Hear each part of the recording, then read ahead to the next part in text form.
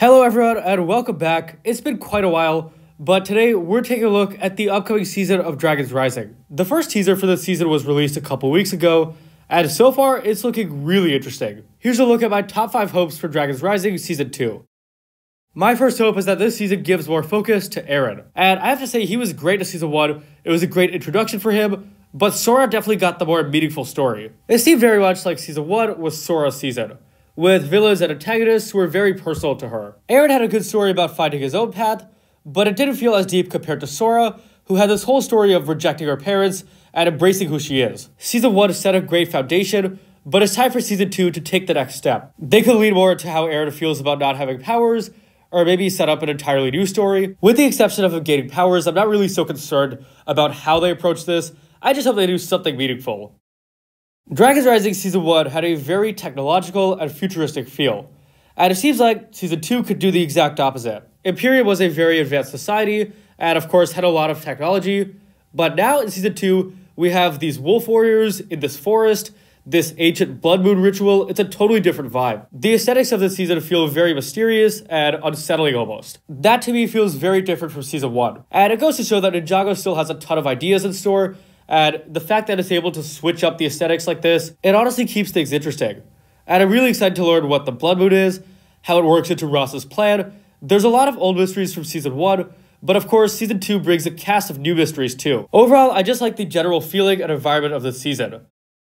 My next hope is a little bit more of a concern, and it has to do with Cole's story. Last month, a series of shorts called The Elemental Mechs was released, and these are set in between Seasons 1 and 2. At the end of Season 1, Cole goes off on his own journey to find Master Wu. However, Cole also appears in the shorts. It was confirmed that his quest happens off-screen, so we won't actually see it. This is a little bit disappointing, but I still have faith. Doc Wyatt has said that this journey still will be important to the plot, and it has implications for Ninjago's future. I hope it features prominently in the season, and that we see a lot of flashbacks of it, because it was a story I was really looking forward to. Relegating the story to a book or just completely off-screen would definitely be disappointing given its potential. And so maybe Season 2 could gradually unfold the story, telling us what happened to Cole and where Wu is. I think it would make for an interesting narrative where Cole actually knows the outcome of the story, and it's just we as viewers and the other ninja who are learning too. I'm very excited to learn more about the Source Dragons, and it's a huge new part of Ninjago's lore. Again, the first season set a great foundation. It told us what the Source Dragons were, it showed us one of them, but there's 6 more Source Dragons, and there's gotta be much more backstory. Personally, I believe this season will show us the Fire Source Dragon, due to the fire-themed logo, whereas the first season showed us the Lightning Dragon. And so if this theory holds true, I'm really excited to see the Fire Dragon, and also where the Lightning Dragon from Season 1 went. But really, I just want to learn about their history.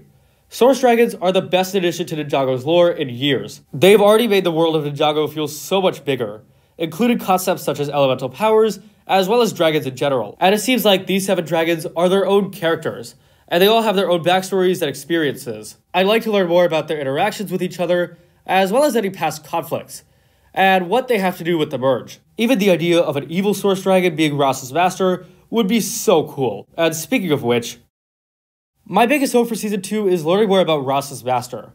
And I'm guessing that Cinder probably isn't his master. I doubt they would reveal that in a teaser. So that begs the question, who is? This character has the potential to be one of Ninjago's greatest, most manipulative villains. It's someone who's been behind the scenes for a long time, and has had a very complex plan that Ross is carrying out. And I'm really excited to learn more about this plan and who this character is.